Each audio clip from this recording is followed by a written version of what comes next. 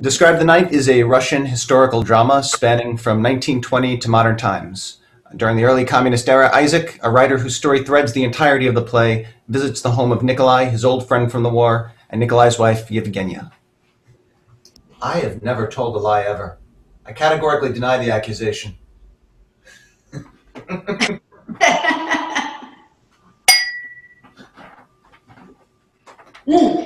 Wait, do you want cakes? No, thank you. You don't like cakes? I like cakes. Yevgenia, bring cakes! My wife. Yevgenia! She sits in there all day reading like a mouse. Nikolai, I do not need any cakes. I assure you, I'm... Yes. Yevgenia, this is my old friend from the war in Poland.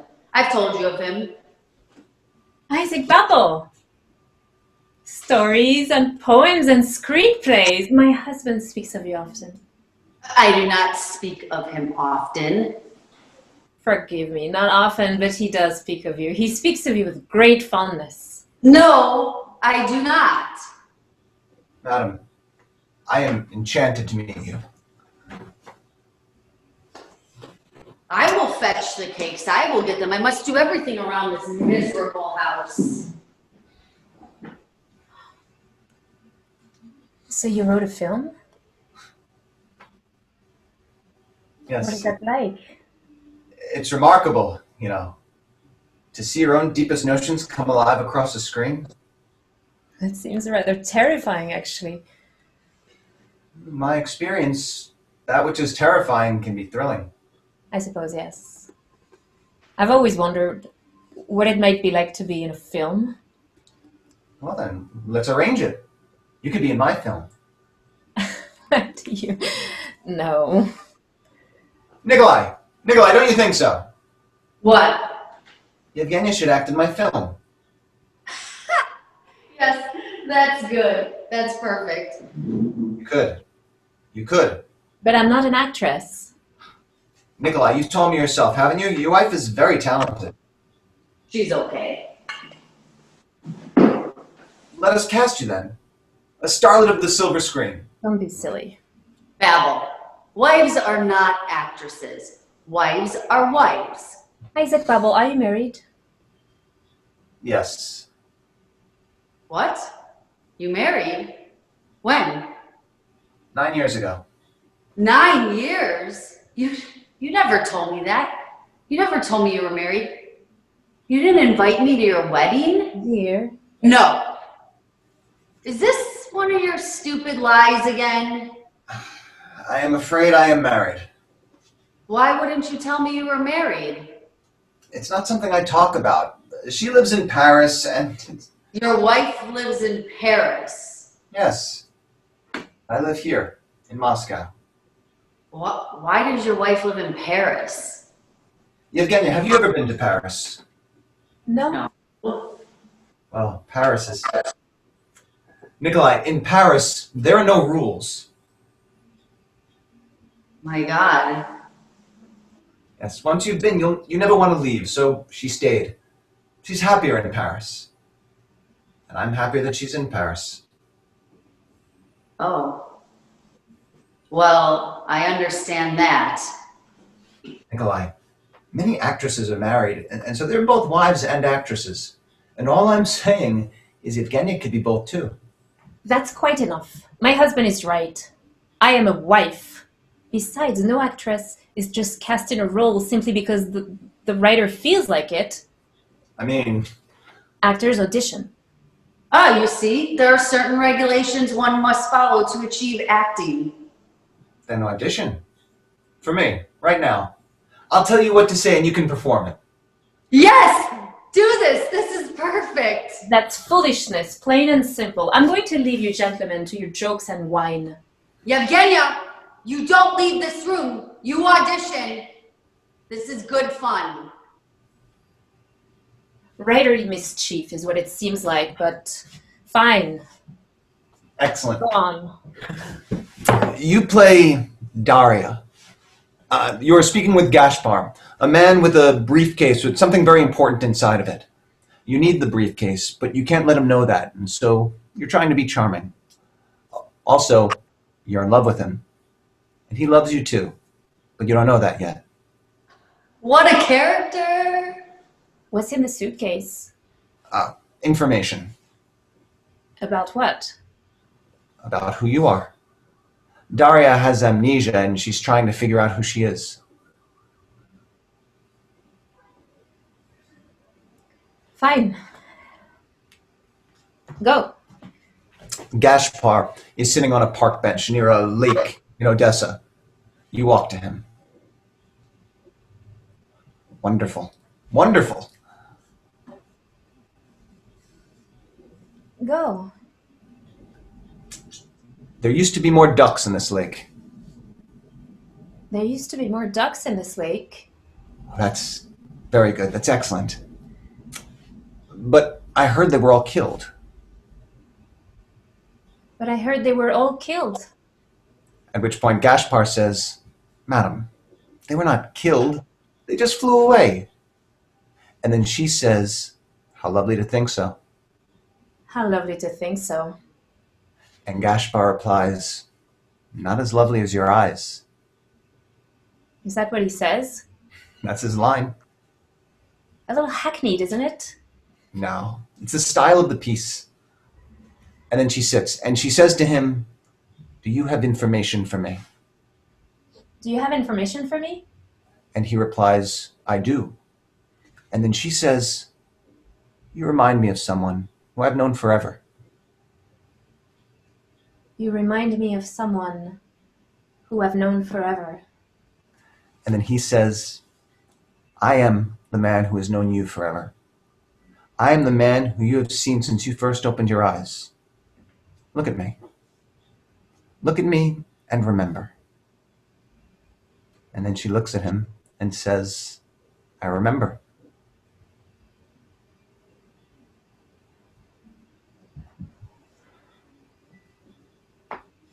Say the line, Yevgenia! It's challenging. I'm struggling. Nikolai, you be Gaspar. What? No. No, just pretend I'm Gaspar. You're doing very well. Nikki, please be Gaspar. Never mind. Let's go back. Nikolai, you say those ducks weren't killed, they just flew away. They weren't killed, they just flew away. And then you say, no, the ducks were lined up and executed, each one of them shot in the back of their duck heads. What kind of rubbish is this? Nikki, hush. No. The ducks were lined up and executed, each one of them shot in the back of their duck heads. By other duck gangsters. By other duck gangster. What kind of rubbish is this? The duck gangsters rule this town of Odessa, and they have either killed the other ducks or put them to work in illegal black markets, which is why the price of eggs is so high. Also, because the ducks have arrested all the chickens. But then Gaspar says, but those are chicken eggs. And then she says, That's too many words. never mind. Then he says, don't I know you? Say it, Nikolai. Don't I know you? And she says, you don't know me, but I know you. You don't know me, but I know you. And he says, don't talk about ducks. There are no more ducks. Don't talk about ducks. There are no more ducks. Ducks. She reaches into her coat pocket and takes out a baby duck. What? This is bullshit. Nothing you're saying makes any sense. This is bullshit. You're not making sense. Nikki! No, no, no, no, no. I told you. Nothing subversive. Darling, this is not subversive. Oh, you don't even know what the word means, Yevgenia. It means against the rules. Exactly. That's exactly what it means. And I told you, nothing subversive. There is nothing subversive about a duck. Gangster ducks are subversive. But not baby ducks.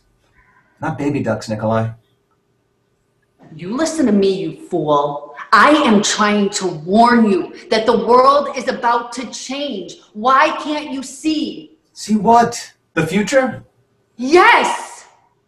Couldn't Yevgenia tell us about the future? Couldn't she tell us what will happen? What? Yevgenia, you can see the future, can't you?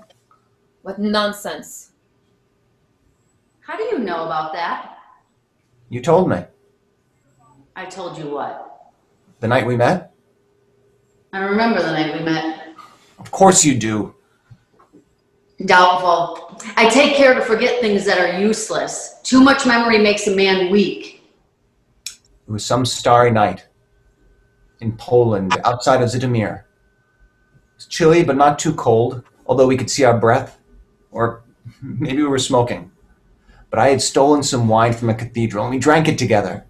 And you showed me Venus in the eastern sky, and told me of your wife, whom you loved. And she could tell the future, he said. She can read men's fortunes. Yevgenia, would you read my fortune? Nikolai is telling me that I must worry about my future, but I hate worrying. Please, tell me if I can relieve myself of this weary task. I think there has been enough games for one night. Nikolai, don't you think this is a good idea? She only predicts war. Nikki, don't be silly. I've predicted many things. I predicted your promotion, your glorious career, your long life. Which you've had.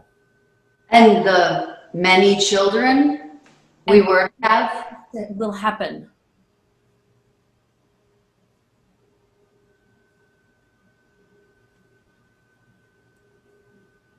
Fine. Do his fortune. Excellent. It's too much pressure now. I don't know. Oh, now she's timid. No, too late. Do this. Well, there are many ways to tell a person's fortune. I can read your furrowed brow, or the root of your hair, or your palm. Here, let me see your hand. No. Do the one with the water and the blindfolds. That's the one that works. Nikki, that's rather involved. But that's the one that works.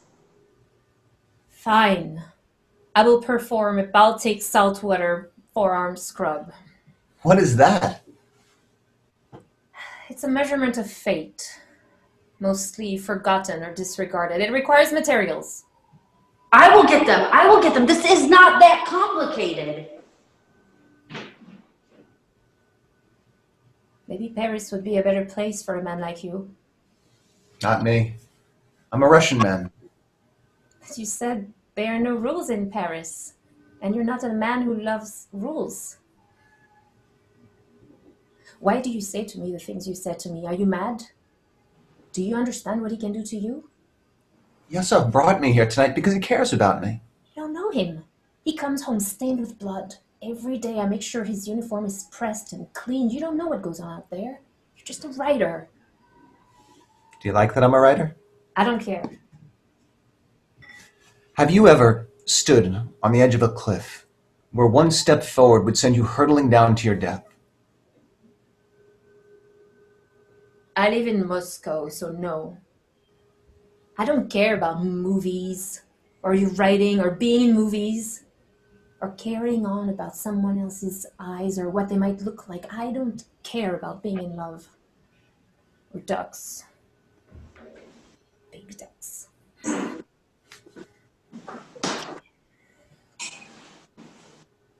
Let's set up this table. I will sit here across from me, Isaac, and Nikki there. We sit together. We put on blindfolds. I'm not wearing a blindfold. You have to for it to work. I'm not wearing a blindfold. You have to. Why? It's the rules! Isaac, roll up your sleeves past your elbows.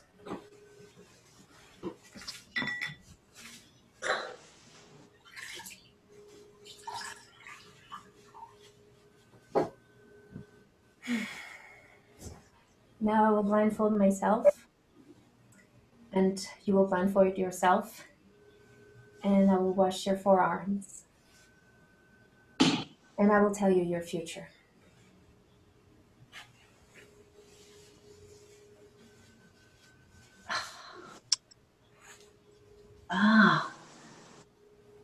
Everything is black.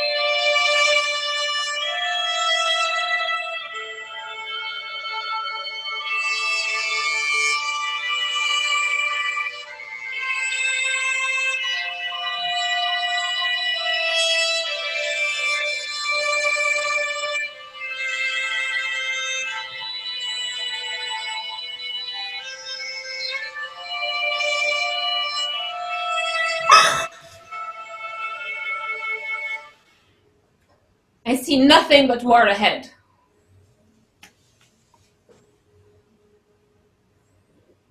You only have 3 years to live.